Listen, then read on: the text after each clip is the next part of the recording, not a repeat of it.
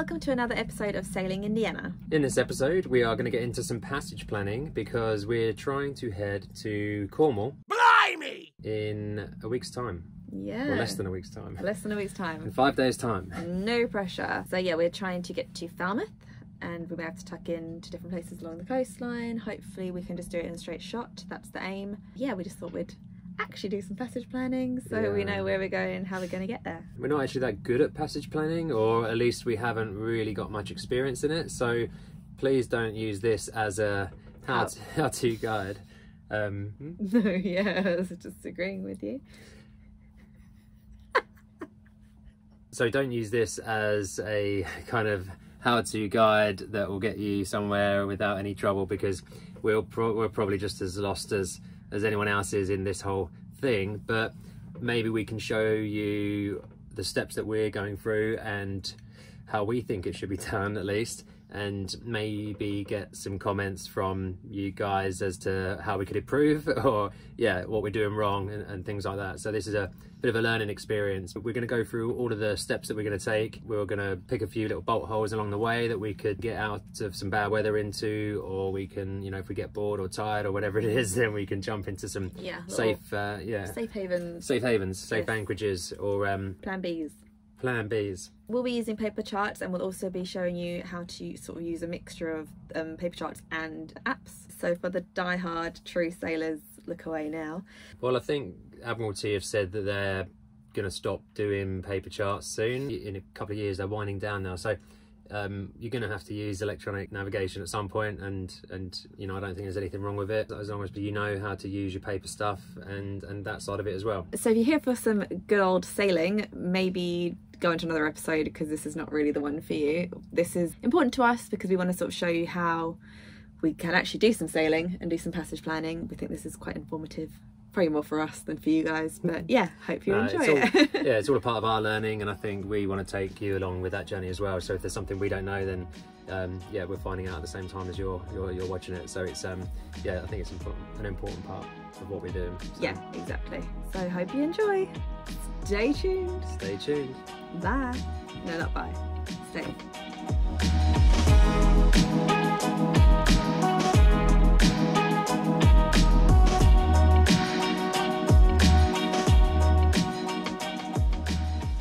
Right, so we're going to start with a little kit list of things that we've got ready for our passage. Brighton to Falmouth is about 220 nautical miles, depending on how you do it.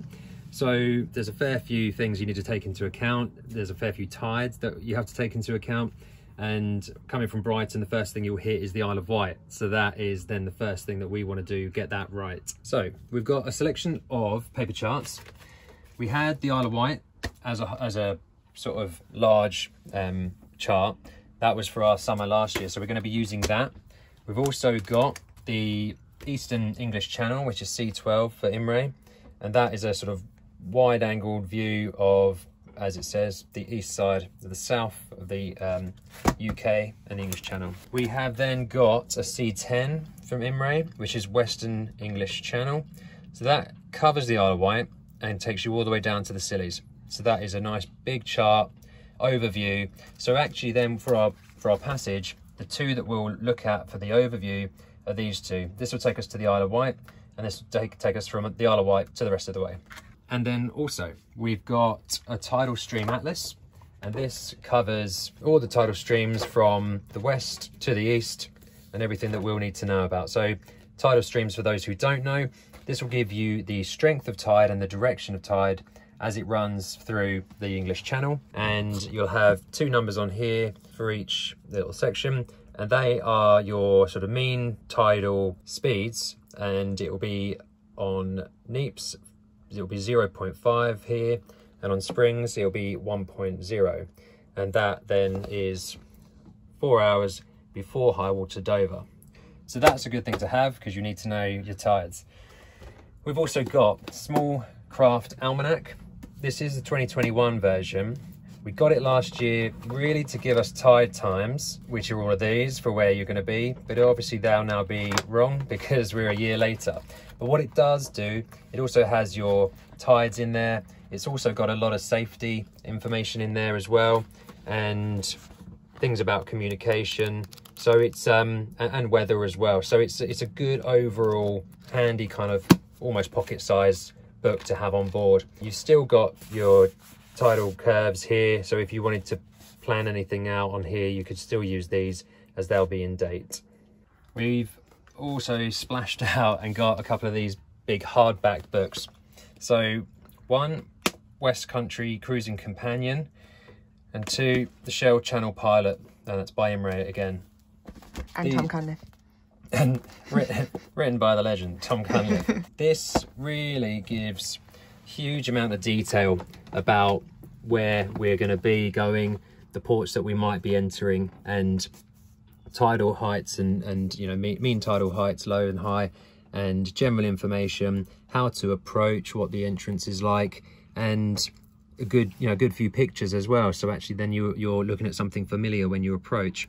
So it really is, I think it pays dividends to get these kind of printed books, go through them in your spare time, and then you learn little nuggets of information, you know, the voyage, things like that you'd be looking out for. So yeah, that's Brixham, and looks like a lovely little harbour with a couple of boats moored up outside, anchored up. Oh, actually there's a couple of mooring buoys there, so that could be something we look at. And then to add to our list of charts, we've got these big ones, Chichester to Ramsgate. This one's a little bit dated now. We'll just use it from Brighton potentially to the Isle of Wight. We already know that stretch of water, so we're not too worried, but it's nice to have on board, and it gives a lot closer detail than these ones do. On top of that, from the Isle of Wight, this one will take you through the Dorset and Devon coast and give you nice amounts of detail in all of these little bays. So when we're talking about planning little bolt holes and safe havens, potentially, if we're out here and it gets a little bit too hairy, we will then look at these, get into the finer detail for any little stop-offs that we might want to make on the way.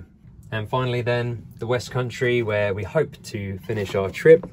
This will take you then from, I think, Salcombe there, Dartmouth, through down into Falmouth. So yeah, a real amount of detail in some of these ones here, up into the little rivers and things, Helford River, River Fowl, and yeah, that'll be our little exploring chart that we get out when we're down there, and find some little nice pubs and things we can get into. So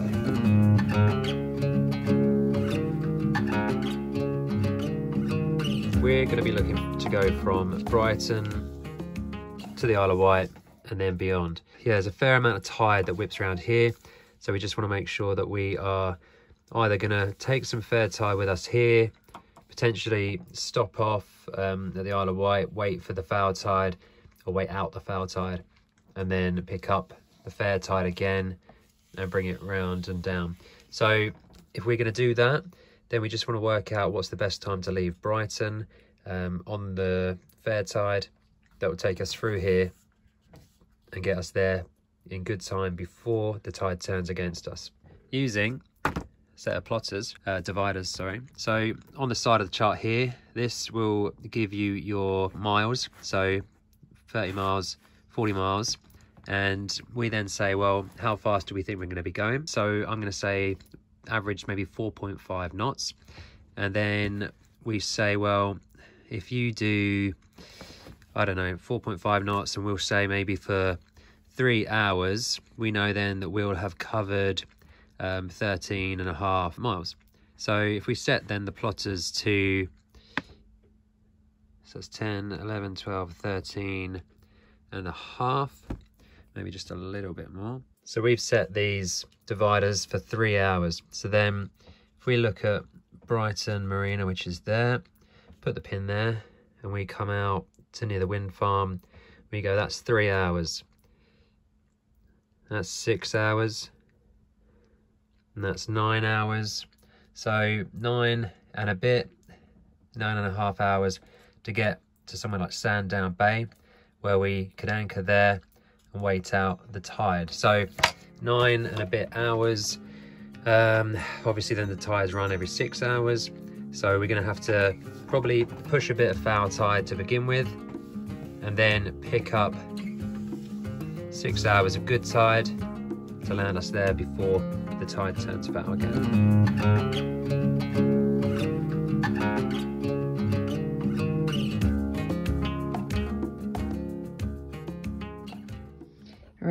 Chris has quickly run to go and get some chips for us because it's dinner time.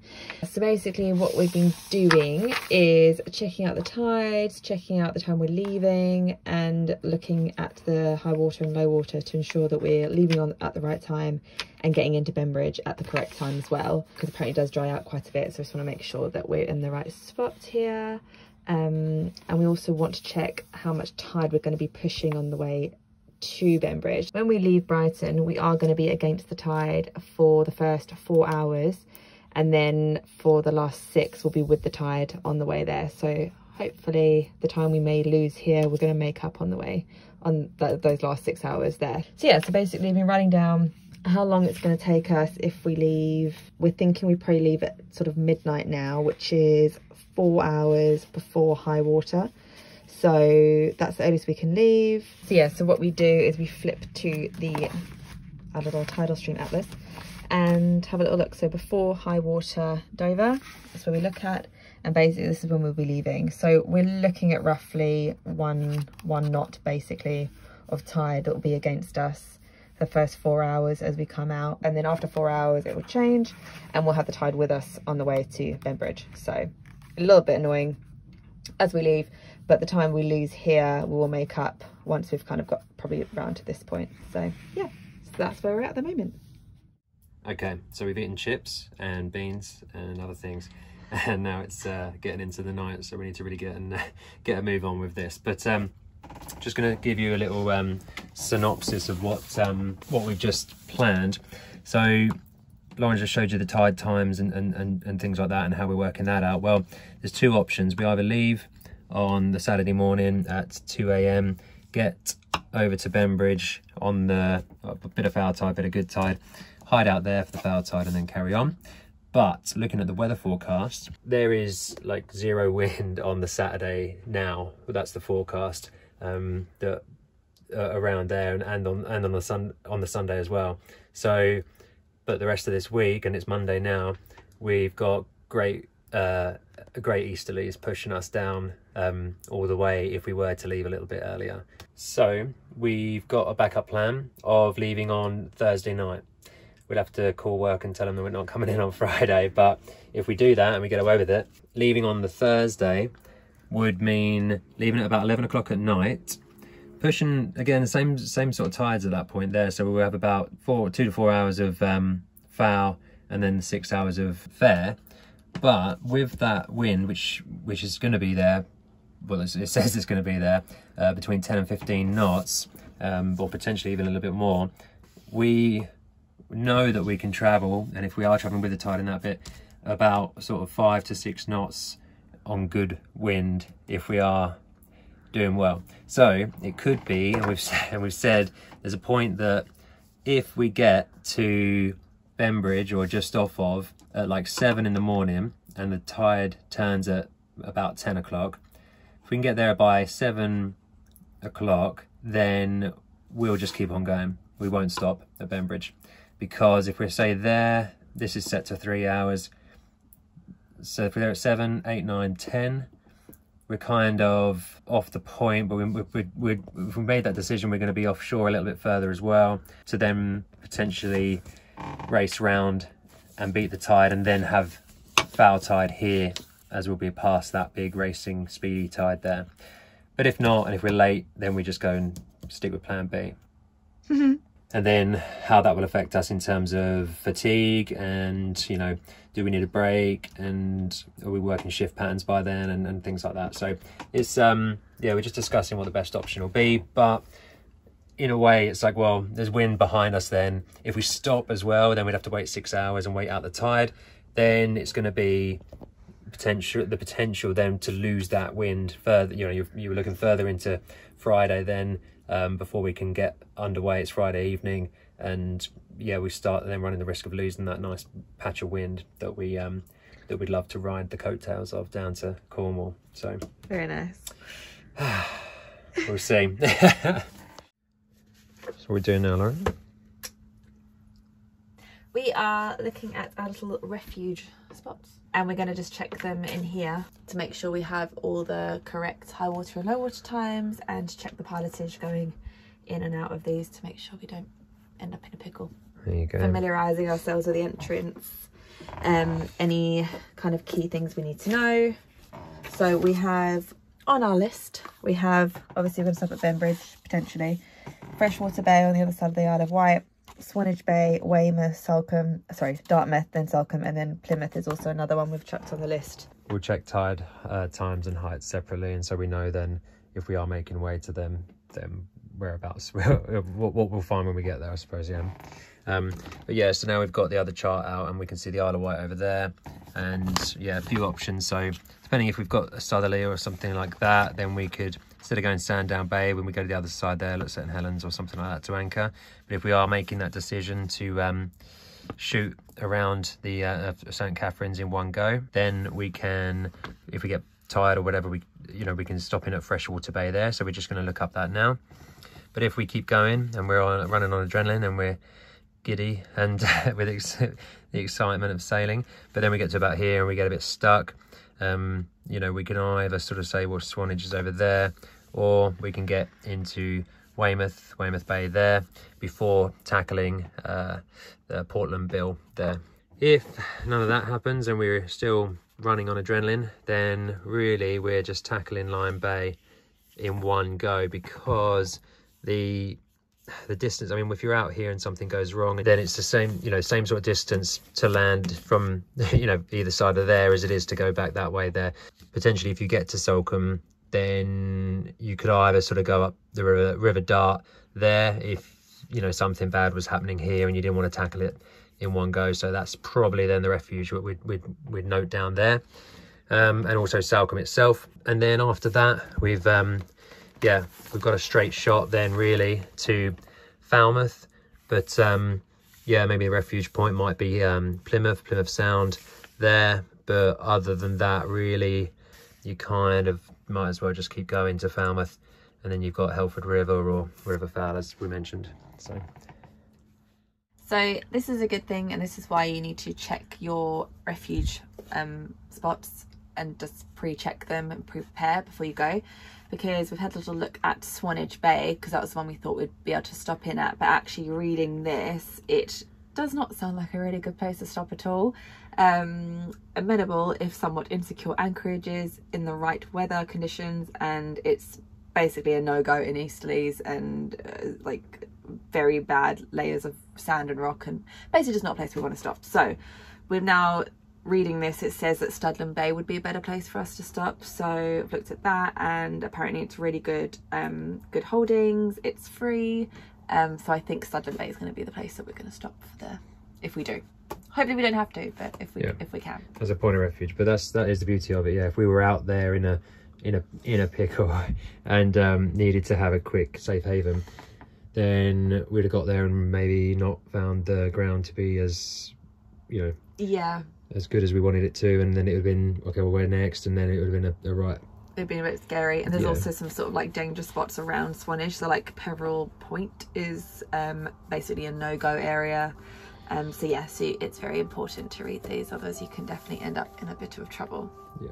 So Studland Bay stands immediately south of Poole Harbour entrance, west of Handfast Point. It is one of the most important passage anchorages in the channel, with good holding and fine shelter in west and southwest winds. There are lovely views and a small village about a quarter of a mile inshore with the Pig on the beach, which is a really nice place to go. I've been before. For high-class dining. Beautiful. I went for cocktails, but it's very, very nice. The beach, which is grand for families, is said to be eroding rapidly. Oh dear. Studland remains one of the South Coast's most popular stopovers. Sometimes it's too popular in the summer weekends, but boats thin out around sunset with the casuals returning to Poole Harbour. It can be approached without difficulty, so leave Old Harry Rocks to port, noting shoal water immediately west of the stacks. Sound in to find a suitable depth and let go.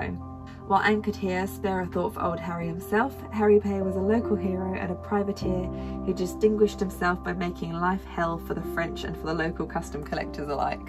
So yeah, these are great, and they come up with some very kind of cute little points about towns and places. So yeah. Thanks, Lauren. No worries.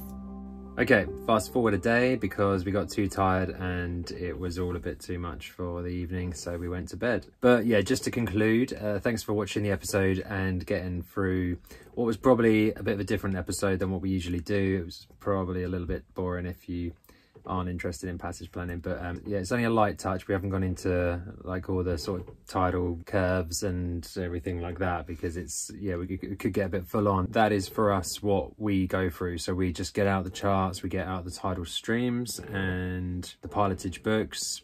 We note down anything of interest. We note down some bolt holes that we can go to if we get in trouble, and we just kind of plot it out and see how long it's going to take if we're doing a sort of 4.5 knot average speed or something like that. So yeah, we don't really go into it any further than that.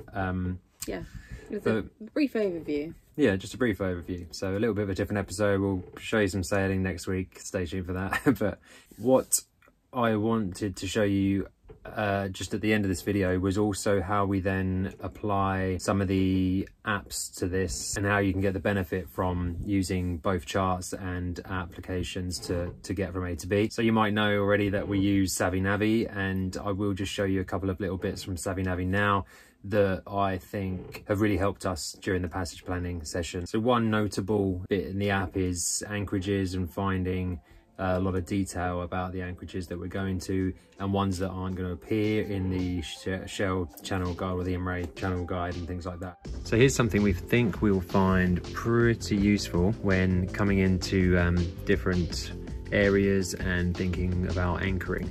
So one of our little bolt holes is Salcombe Estuary, and here is how we will use the Savvy Navvy app in combination with paper charts, and also the sort of channel guides and pilotage books here. On our wider view chart here, there's really not much detail about the Salcombe Estuary, so we do have a bigger version of the chart, but actually in this West Country cruising companion, it does have the enlarged version of that, so we can get into the detail. So if we were to come in here, we'd be thinking, right, well, if it's a quick bolt hole and a quick stop, then we might be looking at some anchorage options, and you'd be looking for the little anchor marks like this one here, or a little bit further up the estuary there, you've got a couple of anchor marks there. Is that an option for us to anchor, or are there some visitor pontoons? There's one there, for example, and then there's plenty of mooring balls, it looks like, all along the way there. So if we were to choose the option of the anchor, then we would look at the Savvy Navvy app for a little bit more detail. So we've chosen Salcombe. Actually, as you zoom in, a couple more options appear, so they're all labelled there. But we'll choose the one that it's showing here in the pilotage book, and we'll get a bit more information. So let's zoom in. So this is near Sunny Cove is what it's labelled as here, and let's have a look. So Sunny Cove, we've got a rating of 2 stars, and if we swipe up on that, you've got a little picture here of what it should look like from Google Earth, I imagine. And let's have a look. So the mooring type is an anchor. Seabed, it's mud and sand. The protection is from the southeast and the east, and it's a beach by dinghy. And then you also got a couple of reviews, or there's one here for people that have been to the area and good enough to leave a little comment about what you might expect to find there. So Peter here has given it 2 stars. This is really valuable information. So, well, not to read it all there, but things like deeper draft boats need to be further out on the 5-meter contour. There's a riptide and overfalls in north of bay. So that's, yeah, it's kind of invaluable information that you might think, okay, well, instead of choosing that anchorage then, let's look a little bit further up the estuary and pick one of the other ones. And then also you've got weather and tides for the chosen days that you might be there. Yeah, and if you like the look of it, then you just add a waypoint and then you press GPS and it will take you there. Yeah, that's, I think, a little use for a combination of charts and paper pilotage books, things like that, and modern technology. So pretty good. Thanks for watching, everybody. Hope you enjoyed the episode, and the next episode will hopefully have some more sailing and solar arches and more fun stuff. So thank you for watching our episode, and hopefully you found it interesting.